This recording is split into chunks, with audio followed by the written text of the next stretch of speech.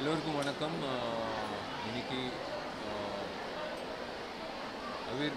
அபுல் பக்கீர் ஜைனுமுதீன் அப்துல் கலாம் ஐயாவோட 8வது death anniversary. இன்னும் நம்ம இதயத்திலும் மனதிலும் இருக்கக்கூடிய ஒரு நபர்னா அது அப்துல் கலாம் ஐயா அவர்கள் சொல்லலாம். ராமேஸ்வரத்தில் பிறந்து முன்னாள் குடியரசுத் தலைவராக இருந்த அவர் எனக்கு பிடித்த ஒரு அரசியல்வாதி நான் சொல்ல முடியும். அந்த பதவிக்கு ஒரு பெருமை செலுத்திய ஒரு நபராக நான் பார்க்குறேன். அப்துல் கலாம் ஐயா பிள்ளைகளோட படிப்பு, அவங்களோட கெரியர், அவங்களோட ஃப்யூச்சரை பற்றி நிறைய யோசித்த ஒரு மனிதர். அதாவது ஒரு பகுதி இல்லை, மொத்த நாடே ஃப்ளரிஷ் ஆகணுன்றது அவரோட வாழ்க்கை. இந்தியா 2020 அவரோட ட்ரீம் ப்ராஜெக்டாக இருந்தது. ஒரு சயின்டிஸ்டாக அவர் செலுத்தக்கூடிய வேலைகள், செலுத்தக்கூடிய அந்த மரியாதை, அதாவது இந்தியா பெருமைப்படக்கூடிய ஒரு அளவுக்கு ஒரு மரியாதை செலுத்தினது அப்துல் கலாம் ஐயா மூலமா ரொம்ப பெருமையாக இருக்குது. இன்றைக்கி அன்னை வேளாங்கண்ணி கல்லூரியில் ட்ரீ பிளான்டேஷன் நடக்குது அவர் சார்பாக, அப்துல் கலாம் ஐயா சார்பாக. ஸோ அதுக்கு என்னை கூப்பிட்டதுக்கு நான் சேர்மனுக்கும் செக்ரட்டரிக்கும் வைஸ் சேர்மனுக்கும் பிரின்சிபல் அம்மாக்கும் நான் நன்றி தெரிவிச்சுக்கிறேன். இது வெறும் சும்மா ட்ரீ பிளான்டேஷன் பண்ணிட்டு போகிறது அப்படியெல்லாம் இல்லை. இது நாங்கள் காலகாலமாக பண்ணிகிட்ருக்கோம். பட் கண்காணிக்கணும். அது மரமாக வளர்ந்து அது பார்க்கும்போது ரொம்ப சந்தோஷமாக இருக்கும். ஸோ தேவி அறக்கட்டளை சார்பாக எனக்கு ரொம்ப பெருமையாக இருக்குது. என் தங்கச்சிகள் நிறைய பேர் எங்கிட்ட படிக்கிறாங்க. ஒவ்வொரு வருடம் 3 சீட்ஸ் கொடுக்கும்போது எனக்கு ரொம்ப சந்தோஷமாக இருக்குது. ஸோ அவங்க கொடுக்குற ஊக்கத்தில் நான் ஏழை தங்கச்சிகளுக்கு படிக்கணும்னு ஆசை இருக்குது. ஆனால் வாழ்வாதாரம் இல்லை, காசு இல்லை. ஸோ அவங்கள எப்படியாவது கண்டுபிடிச்சி தமிழ்நாடு முழுக்க எங்களோட வாலண்டியர்ஸ் மூலிமா அவங்களோட அப்ளிகேஷன் எங்கள் கைக்கு வரும்போது அதை அலசி பார்த்து டிசர்விங் ஸ்டூடெண்ட்ஸ்க்கு வெவ்வேறு காலேஜில் கொடுக்குறோம். பட் முக்கியமாக இந்த காலேஜில் அதிகமாக சீட்டுகள் என்னோடய தங்கச்சிகள் கொடுத்ததுக்கு ரொம்ப நன்றி. எல்லோரும் நல்லா படிக்கிறாங்க. ஸோ இன்றைக்கி இந்த சமுதாயத்துக்கு இந்த பிள்ளைகள்லாம் ஒரு வழிகாட்டாக இருக்கணும்னு நான் ஆசைப்பட்றேன். ஏன்னா நாங்கள் எதிர்பார்க்குறது இவங்க படிப்பு முடிச்சுட்டு இந்த சமுதாயத்துக்கு என்ன பண்ண போகிறாங்க, என்ன நல்லது பண்ண போகிறாங்க, எப்படி இந்த சமுதாயத்தை கட்டி காப்பாற்ற போகிறாங்கன்றது தான் ஒரு முக்கியமான விஷயம். ஸோ இது நான் ஒரு நடிகனாக நான் சொல்ல, ஒரு சக மனிதனாக நான் சொல்கிறேன். இது இந்த காலேஜ் மட்டும் இல்லை, எல்லா காலேஜ் பிள்ளைகள் அப்பா அம்மா அனுப்பும்போது இவங்க எல்லாரையும் நம்பி தான் அனுப்புகிறாங்க. அந்த 4 மணி நேரமோ 5 மணி நேரமோ 6 மணி நேரமோ இங்கிட்டு இருந்து வீட்டுக்கு போகிற வரைக்கும் ஒரு நல்ல ஒரு செக்யூர்ட் பிளேஸில் இருக்காங்க. நல்ல படிப்பு படித்து எங்களை காப்பாற்றுவாங்க அப்படின்னு எல்லா பிள்ளைகளோட அம்மா அப்பாக்கள் வீட்டில் காத்துக்கிட்டு இருக்காங்க. ஸோ அந்த வகையில் இது எனக்கு ரொம்ப பெருமையாக இருக்குது. இது 2வது முறை நான் வரேன். 2வது முறை இல்லை, இப்போ மேற்கொண்டு நான் வந்துக்கிட்டே இருப்பேன். ஏன்னா நல்ல விஷயத்துக்கு பங்கேற்றதில் எனக்கு ஒரு மனதைரியம் கிடைக்கிது. மேற்கொண்டு இன்னும் நிறைய பிள்ளைகளுக்கு வாய்ப்பு கொடுக்கணும்னு ஆசையாக இருக்குது ஒவ்வொரு வருடமும். ஸோ எண்ணிக்கை அதிகரித்து போகிறது தேவி அறக்கட்டளைக்கு ரொம்ப சந்தோஷமாக இருக்குது. அன்னை வேளாங்கண்ணி காலேஜுக்கு மறுபடியும் நான் நன்றி தெரிவிச்சுக்கிறேன். ஏன்னா ஒரு உணர்வு எனக்கு இருக்கலாம், ஆனால் எல்லோருக்கும் சரி சமமாக இருக்கிற உணர்வு ஒரு மிகப்பெரிய சந்தோஷம். அவங்க கொடுத்த அந்த கான்ஃபிடென்ஸ்னால தான் என்னால் போய் தேட முடியுது. நான் வெறும் கேட்டு அது அதாவது ரிஜெக்ட் ஆகிறது ஆகக்கூடிய வாய்ப்புகள் இருக்குது. ஆனால் ரிஜெக்ட் ஆகாமல் அவங்களுக்கு ஒரு வாய்ப்பு கொடுக்கணும், இன்னும் மேற்கொண்டு கொண்டு வாங்க அப்படின்னு சொல்லும் போது எனக்கு மேற்கொண்டு ரெஸ்பான்சிபிலிட்டி இருக்குது. ஸோ ரொம்ப நன்றி. இந்த நிகழ்ச்சி அப்துல் கலாம் ஐயா என்றைக்கும் எங்களோட மனசுலேயும் நினைவிலையும் எப்பவுமே இருப்பார். அவர் மாதிரி ஒரு நபர் மறுபடி ஒருத்தர் பிறக்கணும்னு ஆசைப்பட்றேன். ஒரு தம்பி விஜயவர்மான்ற ஒரு தம்பி, இன்னொரு பையன் கராட்டேயில் கோல்டு வாங்கியிருக்கான். விஜயவர்மா தம்பி விவசாயிகளுக்கு ஒரு மெஷின் இன்வென்ஷன் பண்ணியிருக்காப்புல. எப்படி அவங்களுக்கு பாதுகாப்பாக அவங்களோட அதாவது அனிமல்ஸ் உள்ளே அது சேதம் அடையக்கூடாதுன்றதுக்காக ஒரு மிஷின் கண்டுபிடிச்சிருக்காப்புல. ஒரு ரொம்ப சிறந்த ஒரு இன்வென்ஷன். அந்த வயதில் ஒரு விவசாயி பற்றி யோசிக்கிறது மிகப்பெரிய விஷயம். மல்டிநேஷ்னல் கம்பெனிக்கு ஒரு சாஃப்ட்வேர் கண்டுபிடிச்சிருக்கலாம், இல்லை ஒரு கார்ப்பரேட் கம்பெனிக்கு வந்து ஒரு ஏதோ ஒரு டெவலப் பண்ணுறது கண்டுபிடிச்சிருக்கலாம். ஆனால் ஒரு விவசாயி கண்டுபிடிச்சது வந்து மிகப்பெரிய பெருமை. எனக்கு பெருமையாக இருக்குது அந்த பையன் அந்த வயசில் யோசிச்சது. So definitely it is a very positive atmosphere year. Thank you very much. நீங்களும் பார்க்கக்கூடிய அத்தனை பேரும் கண்டிப்பாக நீங்கள் பார்த்துட்டு இருப்பீங்க இப்போ நான் பேசினது. நீங்களும் அதாவது காசுன்றது முக்கியம் இல்லை, அது 1000 இருக்கணும்னு முக்கியம் இல்லை. அது 5 ரூபாயிலேருந்து ஆரம்பிக்கலாம், 50 ஆரம்பிக்கலாம், 500 ஆரம்பிக்கலாம். உங்கள்கிட்ட இருக்கிற முடிஞ்ச அளவுக்கு இன்னொரு பெண் குழந்தைக்கோ யாருக்காவது கல்வி உதவி பண்ணிங்கன்னா உங்களுக்கு வந்து கடவுள் வந்து உங்கள் குடும்பத்தை வாழ்த்துவாங்க. அது நீங்கள் பண்ணிங்கன்னா நான் ரொம்ப பெருமைப்படுவேன். நன்றி.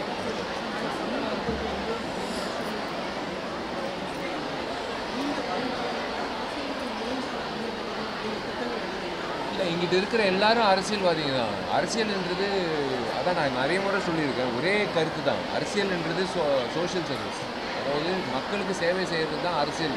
ஒரு அரசியல்வாதி ஏன் தேர்ந்தெடுக்கப்படுகிறாருன்னா ஒரு 10,000லேருந்து லட்சக்கணக்கான நபர்களுக்கு ஒரு பிரதிநிதியாக வந்து தேர்ந்தெடுக்கப்பட்டிருக்காரு. அவர் என்னென்னா அந்த லட்சக்கணக்கான கோரிக்கைகள் வந்து அமல்படுத்துறது தான் அவரோட இது டியூட்டி. ஸோ அது சோஷியல் சர்வீஸ். இது ஒரு துறை, இது ஒரு பிஸ்னஸ் கிடையாது. இங்கிட்ட வந்து பணம் சம்பாதிக்கலாம். அவங்களுக்கு சம்பளம் கொடுப்பாங்க. மாதம் வந்து எப்படி ஸ்டாஃபுக்கு சேலரி கொடுக்குறாங்களோ ஒவ்வொரு மினிஸ்டருக்கும் ஒவ்வொரு எம்எல்ஏக்கும் சீஃப் மினிஸ்டருக்கும் சேலரி கொடுக்குறாங்க. ஸோ அந்த வகையில் பார்க்கும்போது நான் ஏற்கனவே அரசியலுக்கு வந்துட்டேன். நான் ஏற்கனவே எப்படியோ வந்துட்டேன். எல்லோரும் இங்கிட்ட இருக்கிற எல்லோரும் வந்து யாருக்காவது உதவி செஞ்சுருப்பாங்க. எப்படியோ சாப்பாடோ ஒரு 50 ரூபா கொடுத்துருப்பாங்க. எல்லோரும் அரசியல்வாதிகள். ஸோ நான் அரசியலுக்கு வர்றது வந்து ஒன்றும் புதுசு ஒன்றும் கிடையாது.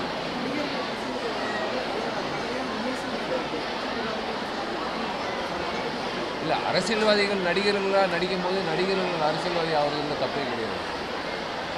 அது தப்பே கிடையாது. யார் வேணாலும், இது டெமோக்ரஸி. நடிகர்கள் வந்து பட்டம், அது வந்து இப்போது எல்லா அரசியல்வாதிகள் வந்து ஜாதி மதம் எல்லாம் பார்க்குறாங்க. நடிகர்கள் வந்து அவங்களுக்கு கொடுக்கப்பட்ட ஒரு பட்டம், இவங்க ஏதோ இந்த ஜனங்கள் கொடுக்குற ஒரு பட்டம். அது ஆக்டர்ஸ் வந்து இப்போ அரசியல் வர்றது வந்து தப்பே கிடையாது. அரசியல் வர்றது காரணம் வந்து அடுத்தது போகலாம் அப்படின்றது இல்லை, இன்னும் மேற்கொண்டு பவர் இருந்தால் மேற்கொண்டு நல்லது பண்ணலான்ற ஒரு நோக்கத்தில் தான் போகலாம்.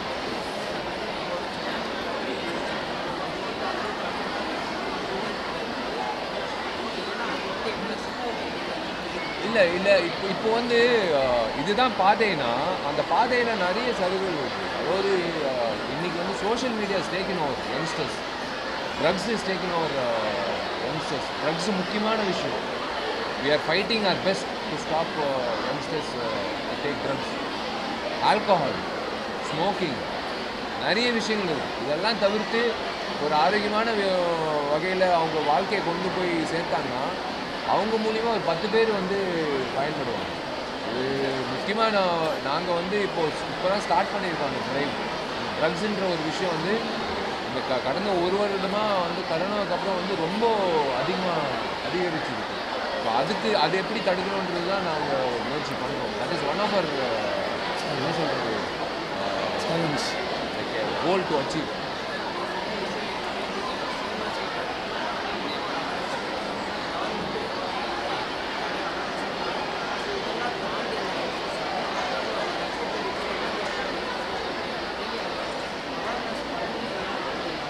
இல்லை, அதான் சொல்கிறேனே, சில பேர் வந்து ஈஸியாக வந்து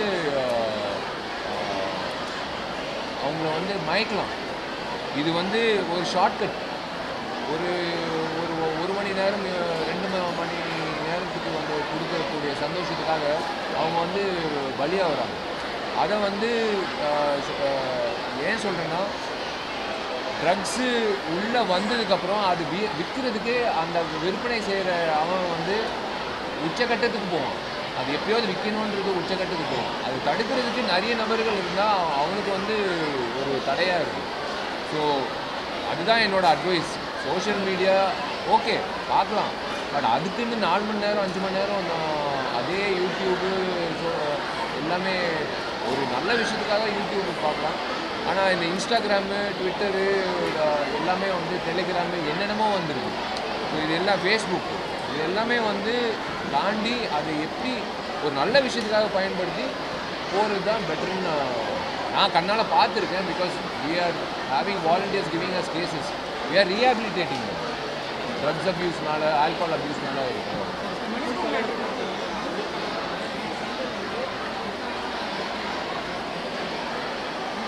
இது இசைப்பிரியா வந்து இலங்கையில் வந்து அம்மனமாக வந்து ஸ்ரீலங்கன் கவர்மெண்ட், ஸ்ரீலங்கன் சோல்ஜர்ஸ் வந்து நடக்க விட்டாங்க. அந்த பெண்மணி வந்து ஒரு ஆங்கர். அந்த பெண்மணி வந்து சேனல் 4 பிரிட்டிஷ் ப்ராட்காஸ்டிங்கில் வந்து காட்டும்போது எனக்கு அசிங்கமாக இருந்தது, அவமானமாக இருந்தது. ஏன்னா அந்த அந்த பொண்ணு வந்து அம்மனமாக நின்று அந்த கேமரா பார்த்து ஒரு விஷயம் சொல்லுது, அதாவது எங்களை விட்டுட்டீங்க அப்படின்னு சொல்கிற மாதிரி இருந்தது. அப்படிப்பட்ட கொடுமைகள் வந்து இன்னும் நடக்குது பெண்மணிகள். ஸோ அந்த வகையில் வந்து கவர்மெண்ட் தான் ரொம்ப சிவியராக ஆக்ஷன் எடுக்கணும். அது கவர்மெண்ட் வந்து இந்த ஜாதி, இவங்க இந்த ஜாதினால் வந்து இவங்களை தொடக்கூடாது, இவங்க வந்து நம்மளுக்கு ஓட்டு கிடைக்காது, அதனால் இந்த கேஸ் எடுக்கக்கூடாது, அந்த மாதிரி இல்லாத ஒரு சிஎம் இருந்தால் தான் வந்து அது தடுக்க முடியும். அப்படிப்பட்ட ஒரு சிஎம் இருக்கணும், அப்படிப்பட்ட மினிஸ்டர் இருக்கணும். அந்த இலாக்காவுக்கு சம்மந்தப்பட்ட மினிஸ்டர் வந்து கடுமையான ஆக்ஷன் எடுத்தால் தான் அது தவிர்க்க முடியும். பார்க்குறதுக்கே அசிங்கமாக இருக்குது.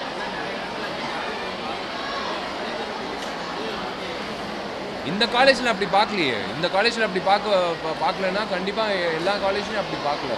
பார்க்குறது வந்து அரசியல்வாதிங்க தான், அவங்களுக்கு ஓட் பேங்க் தான் வேணும். இந்த இடத்துல தொடக்கூடாது, இவனுக்கு கேஸ் போடக்கூடாது அப்படின்னு சொல்லுவாங்க. ஏன் கேஸ் போடக்கூடாதுன்னா அவன் வந்து அந்த ஜாதி சார்ந்தவன், அவன் அது உள்ளே தூக்கி போட்டால் அந்த ஜாதியிலேருந்து ஓட்டு வராதுன்னு அப்படின்னு அவங்க ஒரு கால்குலேஷன் வச்சுருப்பாங்க. இவங்களுக்கெல்லாம் அந்த பிள்ளைகளுக்கெல்லாம் அந்த ஜாதி கருத்து வேறுபாடு இல்லை.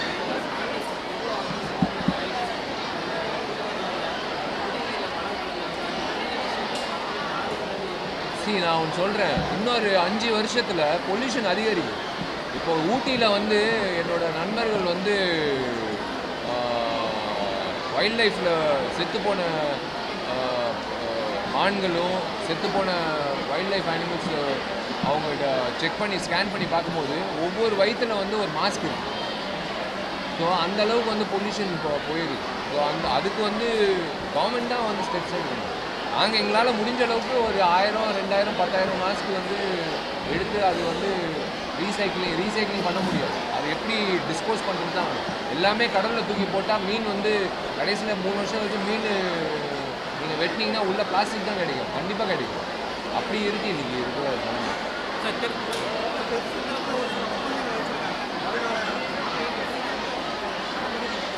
இல்லை. அது ப்ரொடியூசர் கவுன்சில் தான் நியமிக்கிறாங்க, அவங்க தான் சம்மந்தப்பட்ட இலாக்கா.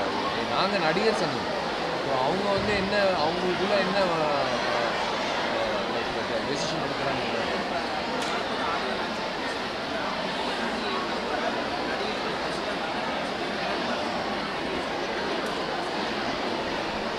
இல்லை அது ரெண்டு விஷயம் இருக்குங்க. ஒருத்தரோட ப்ரைவசின்னு ஒருத்தர் இருக்குது. அவங்கள இப்போது நயன்தாரா வந்து எந்த ஃபங்க்ஷன்லையும் கலந்துக்க மாட்டாங்க, அது அவங்களோட ப்ரைவசி. நீங்கள் வந்தே ஆகணும். நான் ஒன்றும் ஸ்கூல் பிரின்சிபல் கிடையாது, நான் ஜென்ரல் செக்ரட்டரி தான் நடிகர் சங்கம். நீங்கள் வந்தே ஆகணும் இந்த ஃபங்க்ஷனுக்கு அப்படின்னு சொல்ல முடியாது. எனக்கு இஷ்டம் இல்லை அப்படின்னு சொல்லும்போது நம்ம ஒன்றும் பண்ண முடியாது. பட் வந்தால் நல்லா இருக்கும். ஒரு ப்ரொடியூசர் வந்து அவ்வளோ செலவு பண்ணி அவங்களுக்கும் ரெம்யூனரேஷன் கொடுத்து படம் பண்ணி அவருக்கு என்ன ஆசைன்னா வந்து உட்காந்தா அவங்களுக்கு வந்து அந்த படத்தை வந்து நல்ல விற்பனையாகவும் நல்ல ப்ரமோஷன் ஆகும், மக்கள்கிட்ட போய் சேரும்ன்ற இதுதான். அவங்க கேட்குறதுக்கு தப்பே கிடையாது, தயாரிப்பாளர்களுக்கு கேட்குறதுக்கு தப்பே கிடையாது. எங்களால் முடிஞ்ச அளவுக்கு வந்து அந்த நடிகைகளுக்கு வந்து சொல்கிற ஒரே விஷயம், போங்க, தப்பே கிடையாது. என்ன நல்ல ஒரு ஏசி ஆளில் தானே வைக்கிறாங்க ஃபங்க்ஷன், போய் பங்கேற்றதுல ஒன்றும் தப்பே கிடையாதுன்னு நாங்கள் சொல்லுவோம். சார், திரைப்படங்கள் சார்ந்த நிகழ்ச்சிகள் வந்து ஸ்கூல்ஸ் அண்ட் காலேஜ்கள் நடத்தக்கூடாது, ஸ்டூடெண்ட்ஸ் வந்து ஸ்டடீஸ் வந்து டைவெர்ட் ஆகிறாங்கன்னு சொல்லி சோஷியல் மீடியாவில் ஒரு டாக். இல்லைங்க, காலேஜ் கல்ச்சுரல்ஸுன்றது ஒன்று இருக்குது.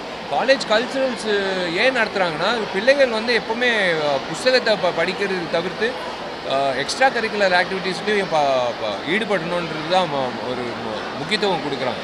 அந்த கல்ச்சுரல் ஆக்டிவிட்டீஸில் தான் வந்து ஃபங்க்ஷன் வைக்கிறாங்க. அவங்க தனிப்பட்ட இப்போ வந்து நான் வந்து அவங்களோட டைம் வேஸ்ட் பண்ணல. இது வந்து ஒரு நல்ல விஷயத்துக்காக தான் அவங்க உட்காந்துருக்காங்க. அதே போல் கல்ச்சுரல் ஆக்டிவிட்டீஸில் அவங்களுக்கும் பிடிக்கும். அவங்க பிடிச்ச நடிகர்கள் வந்து பங்கேற்கிறாங்க, அவங்க அவங்க படத்தை காட்டுறாங்கன்னா அவங்களுக்கும் பெரிய உண்மையிலே அவங்களுக்கு சந்தோஷம். இல்லை, மூவி ப்ரமோஷன் இல்லைங்க, அது ப்ரமோஷனாக நீங்கள் நினைக்கலாம். ஆனால் அவங்க வந்து பயன்படுத்திக்கிறாங்க. ரெண்டு கை தட்டினா தான் ரெண்டு கை சேர்ந்தால் தான் கை தட்ட முடியும். அந்த மாதிரி நாங்களும் அவங்களும் சேர்ந்து தான் வந்து அவங்க தான் வந்து எங்களை நடிகர்களாக வந்து இத்தனை வருஷம் நிற்க வைக்கிறாங்க மேடையில். ஸோ தப்பே கிடையாது கல்ச்சுரல்ஸில் இப்போ.